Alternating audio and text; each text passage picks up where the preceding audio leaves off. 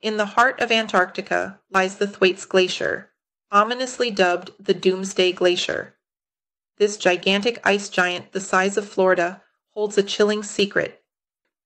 Acting as a cork for the massive West Antarctic ice sheet, its collapse could lead to a catastrophic 10-foot rise in sea levels, endangering coastal cities like New York and London. Scientists from the International Thwaites Glacier Collaboration have braved one of the most remote and dangerous places on Earth, revealing a shocking truth.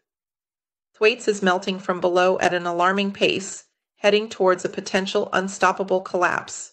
Using a torpedo-shaped underwater robot called Icefin, they've discovered warm ocean waters funneling into cracks, rapidly melting the glacier.